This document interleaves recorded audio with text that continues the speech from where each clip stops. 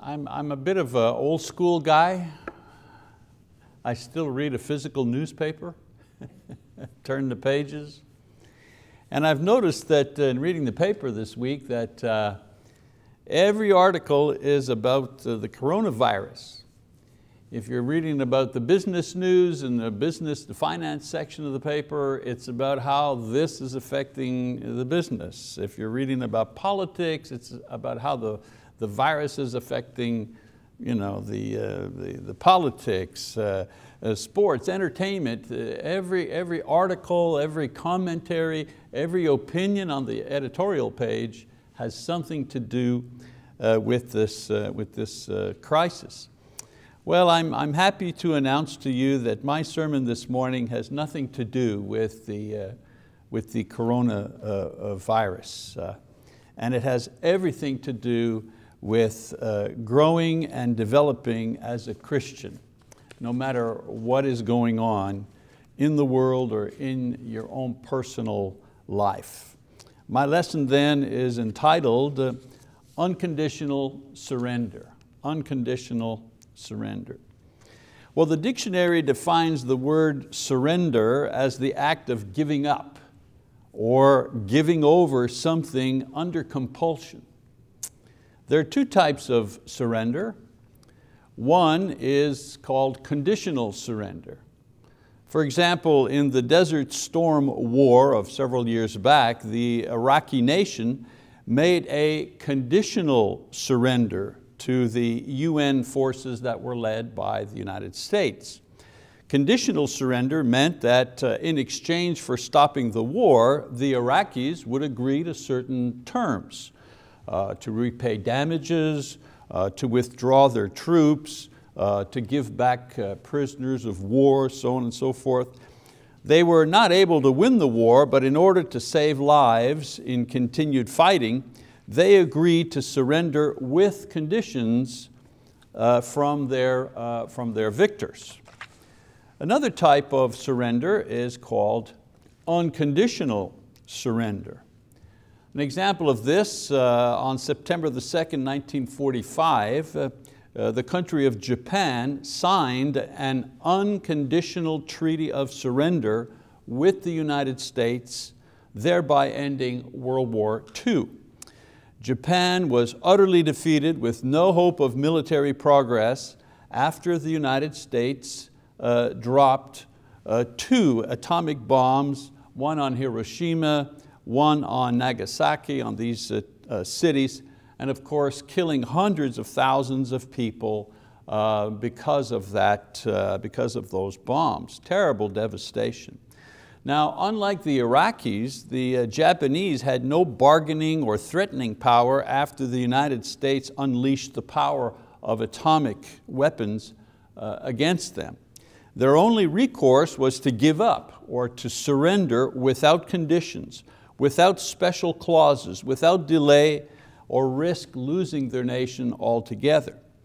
Now, for a people like the Japanese, who believed that they were descended from the gods and that their destiny was to rule the world, this was the greatest humiliation and shock of their history. As a matter of fact, part of the terms set only by the Americans, the Japanese had no say. It was, after all, an unconditional surrender. So part of the terms was that they had to change part of their religious teaching, which promoted the idea of their world sovereignty, and they also had to change their flag, which promoted this idea. They went from a sun central in the flag with rays emanating from it, suggesting their dominance over the world, to simply a sun on a white background. Now, I'm explaining all of this to you so that you will understand two things. One, the difference between conditional and unconditional surrender, and two, when you come to God through Christ, when you become a Christian, God requires an unconditional surrender of your life to Him. With the rest of my lesson, I'm going to try to explain to you what this requires and also what this will acquire for you in the long run, for all of us actually. Now our unconditional surrender to God is very much like the wartime unconditional surrender of the Japanese. We have been at war with God through disobedience and ignorance, lack of faith, no response to His gospel, no service to the kingdom. Paul the apostle writes, as it is written, he says, there is none righteous, not even one. There is none who understands. There is none who speaks after God. All have turned aside. Romans chapter 3, verse 10 and 11. And God has unleashed His ultimate weapon against our sins, against our war that we have been waging against Him. And that is the law. That's the weapon against us. And Paul writes about the law in Romans chapter 3, verse 20. Through the law comes the knowledge of sin. And then in Romans 6:23 he says, through the law comes the knowledge of sin, and the wage of sin is death. So the law is God's tool, if you wish, to demonstrate that we are sinners or we are lost and what the consequences are for that. So through the law, God reveals to sinful man that he's a sinner, and that because of this he will die physically and then will suffer eternally in hell because of it. Very serious business. After all, this is a war. This is God's atom bomb, if you wish, that brings us, hopefully, to unconditional surrender. You see, we cannot win the war. We cannot change the results of the law. If we go on resisting the gospel, we will die and we will be destroyed forever. Now, the surrender that we offer to God is unconditional, and as such, all the terms are set by the winner. In our case, with God, these are the terms of His unconditional surrender agreement with us, as explained by Jesus Christ. The first term of the unconditional surrender is conversion. Conversion. In Mark chapter 16, verses 15 and 16, Mark summarizes this idea of conversion. Here Jesus is saying to His apostles, go into all the world and preach the gospel to all creation. He who has believed and has been baptized shall be saved, but he who has disbelieved shall be condemned. And so belief and baptism are the ways that a person express their unconditional surrender to God. We call this conversion. For example, belief in this process. Belief in Jesus is not simply the acknowledgement that He is the divine Son of God, although that's part of it. Many scholars talk about this and they say that they believe this. However, belief in Jesus implies everything that comes before it. That you recognize that you are a sinner, condemned by the law. That you are ready and have repented of your sins and don't want to war against God anymore. That you have faith in Jesus to save you and accept Him as your Lord.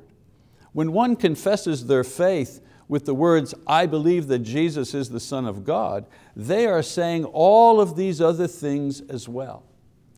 The other expression of our surrender is a baptism. Baptism is not simply immersion in water. Many unseen but very real things happen at that very moment of baptism.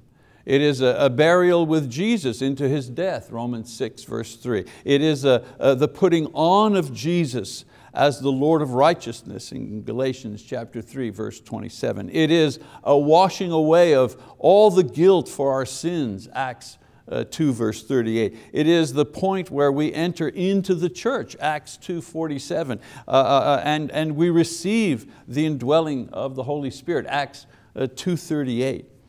When we are baptized, we physically demonstrate for the first time our unconditional surrender to Jesus Christ, our new Lord and eternal Savior. So the first term in our unconditional surrender to God is that we believe in the one that He sent to save us and respond to Him in faith and baptism. Faith, repentance, and baptism. The second term in our agreement to surrender is the following. The second term is discipleship. Discipleship.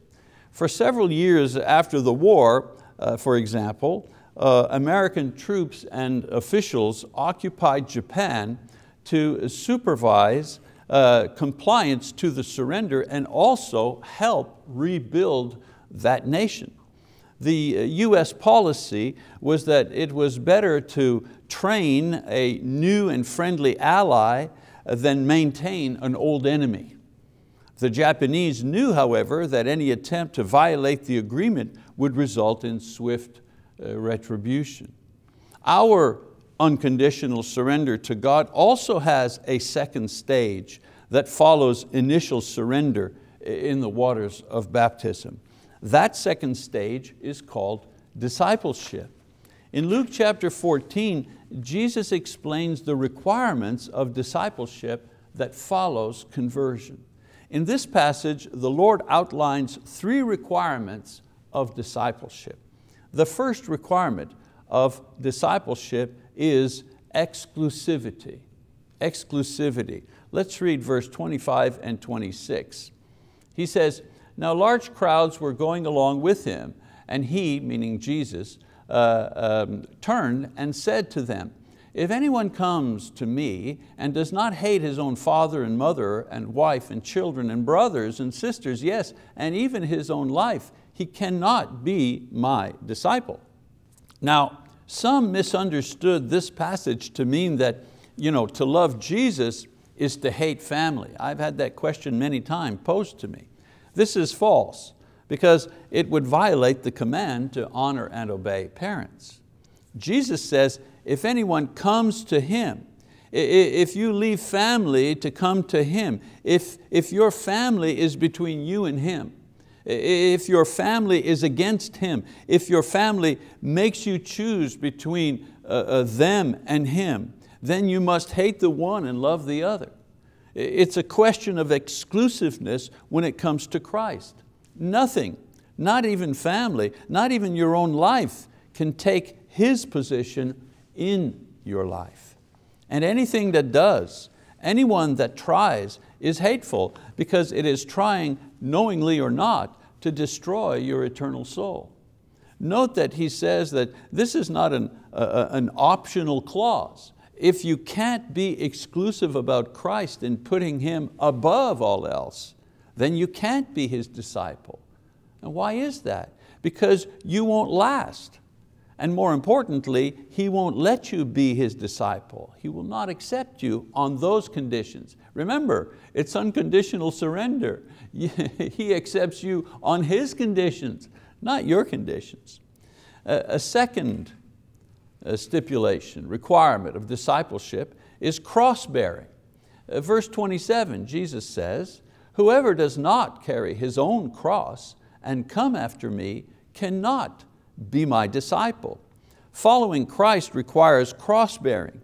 He carried a cross to His own death in order to resurrect. We must carry a cross to our death in order to resurrect. Now, the cross that Jesus carried was the will of God for His life. There was a moment in the garden where His human side begged not to bear it. But in the end He said, "Not my will be done, but Thy will be done." And He carried the cross that the Father laid upon Him for our sake. Well, discipleship requires each of us to carry the cross that God puts upon us in our lives for the sake of our faith in Christ. We're always saying, I don't know, why do I have to do this and why do I have to do that? Boy, I hate this world, or I hate my job, or well, it's so unfair that my child is sick and the other child. Who is putting this on me? Well, the Lord is allowing you to carry that cross. The Lord is placing that cross on you for the sake of your faith in Christ Jesus. Because of our faith in Christ, we have to bear the cross of resisting temptation time and time again when we would love to give in. Or caring for someone else's life instead of enjoying our own life, or serving and giving to the point where it hurts us and interferes with our own personal time, or swallowing our pride and pursuing peace with those who are unworthy of our love at times. I mean, the list is endless, but each of us knows the burden of the cross of Christ when it digs into our shoulder. Jesus says, unless you are willing to carry a cross in following Him, you can't be His disciple. Again, why? Well, all disciples are cross bearers. I mean, some want to follow without the cross so that they can have the name without the pain, and that just doesn't happen. Cross-bearing is one of the terms of surrender. If you don't want to carry a cross, then you're refusing the terms of unconditional surrender and putting in one of your conditions. Your condition is, oh, I want to be a disciple, but I don't want to carry a cross. That's your condition. If you want to be His disciple, you have to go with His condition. And one of His conditions is that we carry a cross. And so exclusivity, that's the number one term. Cross-bearing, every person must carry their own. And then thirdly, letting go. Letting go. Let's read what he says about that. Verse 28. For which one of you, when he wants to build a tower, does not first sit down and calculate the cost to see if he has enough to complete it? Otherwise, when he has laid a foundation and is not able to finish, all who observe it begin to ridicule him, saying, this man began to build and was not able to finish. Or what king, when he sets out to meet another king in battle, will not first sit down and consider whether he is strong enough with 10,000 men to encounter the one coming against him with 20,000? Or else, while the other is still far away, he sends a delegation and asks for terms of peace. So then, none of you can be my disciple who does not give up all his own possessions. See, the Japanese had to let go their old ideas and their old goals as part of their surrender. Jesus warns those who plan to come to Him that unconditional surrender will mean giving up everything they have and starting all over again. Now for some, like the rich young ruler for example, this meant giving up material possessions. For others, like Nicodemus, it meant giving up a way of thinking and replacing that with a different way of thinking. And so whatever stops you from following Christ, whatever that is, sinful habits, unbelieving friends, occupations that hinders faith and service, beliefs and ideas contrary to the truth that you must be prepared to leave these things behind. Whatever you have that serves Christ, you must give Him for His purpose, your talents and abilities and your wealth and your time and energy and your loved ones. Of course, in other places He explains the ways to do this so that you can still render unto Caesar what is Caesar and unto God what is God's. The point here is that you must be prepared to relinquish control of all you own and put it into God's hands as part of your unconditional surrender. You see, disciples may possess many things and manage vast holdings, but they realize that they no longer own anything. Everything they have comes from God and is used to glorify and serve Him. And so in this losing war against God, we can only survive through an unconditional surrender which requires conversion and discipleship. These are not easy things because they require a total and unconditional surrender of ourselves and all we love and all we do and all we have and all we think. However, along with the terms of this unconditional surrender come the blessings for those who comply. In Mark chapter 10, After having heard the requirements of discipleship, Peter makes a comment, if you wish, that has a question inserted in it. And it says, Peter began to say to him, to Jesus, "Behold, we have left everything and followed you." And he doesn't exactly ask a question, you notice here? He kind of makes a comment, I'm just saying, it's one of those, I'm just saying. And what he's saying is, we've left everything, we've done that, we don't own anything, we're following you, we're willing to carry the cross, blah, blah, blah. What's the question hidden in there? Well, the question hidden in there is, what's in it for me? I've done all of this. What's in it for me? What do I get out of all of this? And Jesus summarizes the blessings of a full surrender in His answer to Peter and the other apostles who were within earshot. Here's the first reward. The first reward is the reward we get in this world. Jesus said, "He will receive 100 times as much now in the present age, houses and brothers and sisters and mothers and children and farms, along with persecutions. The reward," Jesus says, "in this world is a life that has 100 times the value of your previous life."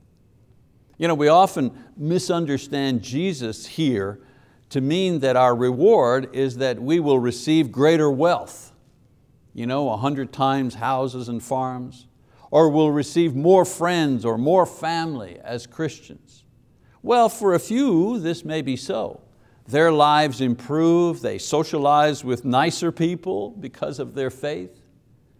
But for most Christians throughout history, being a disciple of Jesus has not meant financial prosperity, has not meant greater popularity. Actually, for many, it has meant quite the opposite.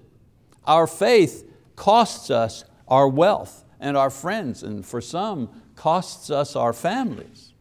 And therein lies the relationship between unconditional surrender and this earthly reward that the Lord is talking about.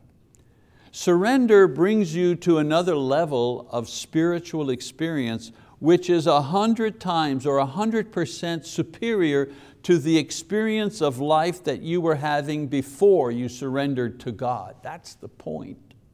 Not quantity, it's quality. We see complete surrender as a sacrifice. We see it many times as the end of our pleasure, or the point where our lives end, if you wish. But Jesus says to His disciples that surrendering to Him is really a door. It's the entranceway to a life and an experience that is 100 times fuller and richer than anything we've ever known before. I've often said, in my own experience, that the one good thing, the only good thing about having been converted when I was 30 years old is that I experienced for at least part of my adult life what it was like to be lost. I remember very clearly what it was like to just not believe in something or not be a follower of Jesus Christ, to be on my own in this world, to try to figure out which way to go, how do I handle this, what's going to happen to me, where will I go after I die, is there anything there? I remember asking myself these questions and thinking about these things, and here's the point, not having an answer. Not having an answer, and just saying, well, I guess I just, might as well just putter along, do my best, try to get as much out of this world as I can, find my pleasure, satisfaction where I can find it. But I had no answer. I had no hope. I remember what that feels like. And I know what it feels like now for the last 40 plus years as a Christian. The fullness of Christian life. And even the fact that this better life has more persecution than the former life, even with this element, it's still 100 times better. I mean, I know in my own life, my own family, our family, and of course aunts, uncles, parents, all that, they're gone now. But when they were alive, my conversion stood as a kind of an invisible wall between us. We spoke, they didn't call us bad names or anything like that, but it was forever a division in our lives. We could never go back to the way we were in the past. So in a sense, both my wife and I lost our families over it. And yet, the family that we now have in Christ, 100 times fuller in the sense that the relationship is richer and deeper and hopeful. And the Bible confirms this truth over and over with the stories of men and women who surrendered, and discovered while here on this earth an experience they would not trade anything for, not even in front of threats of suffering and death. Moses and the prophets, Mary and Paul and others who found a life 100 times worth living once they gave up their other one in becoming disciples of Jesus Christ. This is the major symbolic point of baptism. Along with your sins, you also bury your house, your family, your wealth, your life in the waters of baptism. And this new surrendered person arises ready for the new life, that 100% improved experience of Christian living. The problem is that many go through with the ritual, but they don't really surrender. So the same old person comes out of the water. It's not just about getting wet, brothers and sisters. And so Jesus promises all those who come to Him in unconditional surrender that their lives as disciples will be 100 times more satisfying than their old lives. And if this is not so in your life, it's not because Jesus has failed in His promise to you, but because you have failed in completely surrendering yourself to Him. There is where the problem lies. And then this is the reward in this world. And then Jesus talks about the reward in the life to come. And He says, finishing that verse, and in the age to come, eternal life. As superior as the Christian life is to the life without Christ, it is still filled with pain and temptation and ultimately physical suffering and death. Most people like the status quo, and when asked to leave what they have, even if they truly have it for a little while, for something better that will only last for a little while, they usually like to stand pat. Change is scary. Change is uncomfortable. This is why Jesus also mentions that the second and most precious reward of unconditional surrender is eternal or unconditional life. A life without conditions or limits of time, pain, ignorance, without limits for our capacity for joy. Jesus only mentions the word eternal in referring to the future reward, but in other places in the Bible we get a picture of the essence and the quality of this life. And I'll just read a few of these short passages here. In Matthew 22 verse 30 He says, for in the resurrection they neither marry nor are given in marriage, but are like angels in heaven. So Jesus says we will possess the nature, if you wish, of angels. We know that angels are powerful beings and their powers and abilities, Jesus said, will be ours. And then in 1 Corinthians chapter 15 verse 52, Paul says, in a moment, in the twinkling of an eye, at the last trumpet, for the trumpet will sound and the dead will be raised imperishable, and we will be changed. And so Paul says that we will be fitted with bodies that will never sin, never suffer, never die. Imagine. And then in 2 Timothy chapter 2 verse 12, again Paul says, if we endure, we will also reign with Him. Here Paul says that we will reign over the spiritual world with God, above the angelic host, at the right hand of God with Christ. we participate in the Godhead. I can't even imagine what that is like.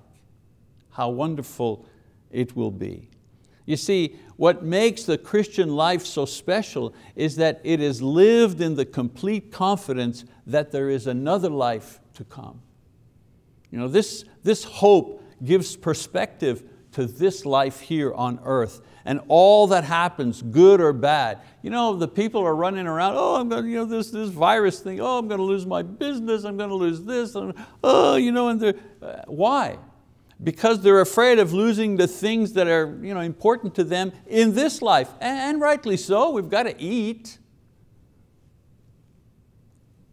But as surrendered disciples of Christ, I may be concerned about my life here, how I'm going to feed my family and taking care of my responsibilities, but nothing that happens in this life threatens the life that is to come.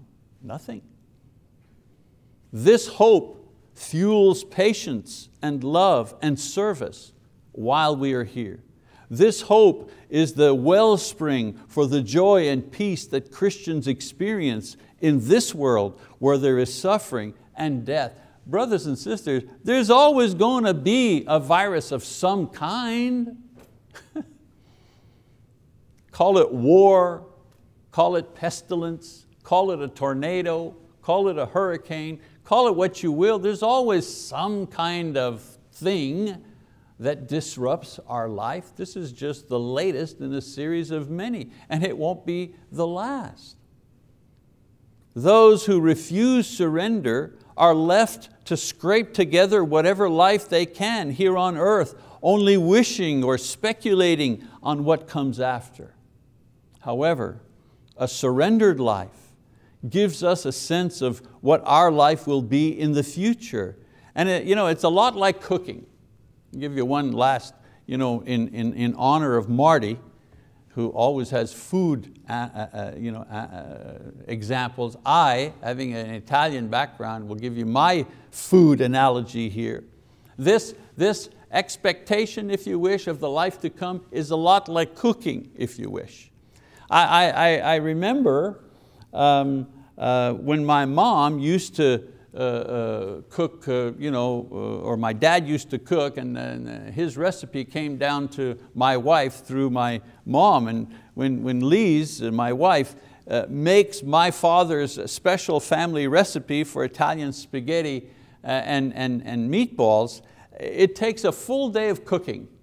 The whole day is devoted to this meal.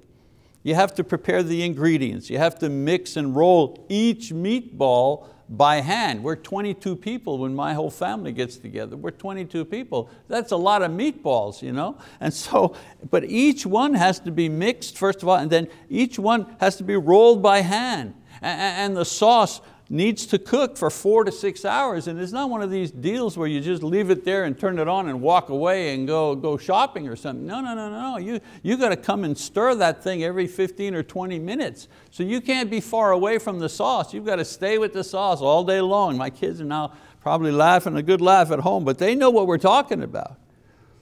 By late afternoon, the entire house is filled with the old world aroma of tomatoes and garlic and cheese and peppers as we anticipate the wonderful meal that we're about to enjoy in just a few hours. I mean, the kitchen's a wreck.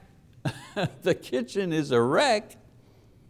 Well, our wait for eternal life is something like that. God has prepared a wonderful feast in a wonderful home for us to enjoy in just a little while. And the aroma of what He has prepared fills the lives of all those disciples who have fully surrendered to Him, so that they can anticipate and begin to enjoy now what He has waiting for them in the future. This is what Jesus offers all those who would leave everything today and surrender to Him in conversion and discipleship. Well, in closing, let me remind you that despite the times of war between nations, or the war against an unseen enemy that seems to threaten all of humanity, God still rules over all and calls on every single person to unconditional surrender. And this reality remains true even during these extraordinary times that we are now living through. I am convinced that this crisis is only one way that God reminds us of His sovereignty and our weakness and fragility. So what will it be, I ask you? What will it be? Your way or His way? Your life or His life? Your conditions or His conditions? Partial surrender or unconditional surrender? Now or later? Think about these things. And if you need to respond in some way because of our unusual circumstance this day, you can type in your request for prayers or response for whatever you may need. As a response to this lesson, you can kind of type that in, and Hal will read that to us, give that to us, and one of the elders will respond to your prayer. I ask you to think about this for a moment, and if you need to respond in any way, we've provided a way for you to do that.